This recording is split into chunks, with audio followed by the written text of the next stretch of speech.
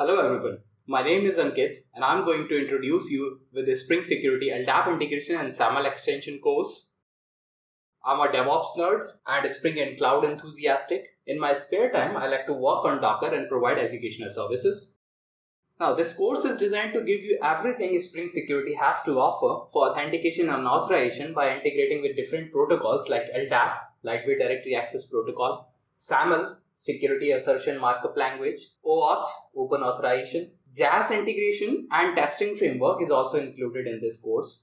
So let's talk about what we are going to cover in this course. We will start with introducing you to LDAP, a protocol designed to access directory services which can store the information of an entire organization into a central repository and accessible from anywhere over the network. Now we will learn the LDAP concepts and protocol working along with configuration required to set up a Spring Security application to access the LDAP server.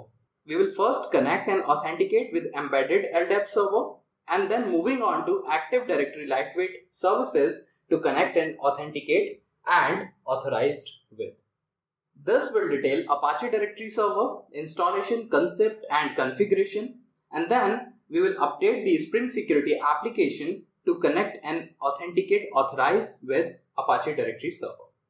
In this section, we will introduce you to SAML. A protocol works on the basis of service and identity provider and provides web single sign-on facility. We will then learn the SAML basics, building blocks, followed by a Spring Security SAML configuration. At the end of this section, we will have a SAML Spring Security application up and running. This is a bonus section which explains the Spring Security testing framework. We will be revisiting Spring Security Java configuration and method security in this section. We will then go ahead to test method security and integrate Spring Security with Spring Framework's mock MVC, thereby leveraging the mock MVC to test your get post methods, form logins, and then do the request matchings. Now, this security additional section will talk about JAS and OAuth 2. We will configure and develop application by integrating with JAS and OAuth 2. The prerequisite for this course is that you have a basic understanding of creating Java web application.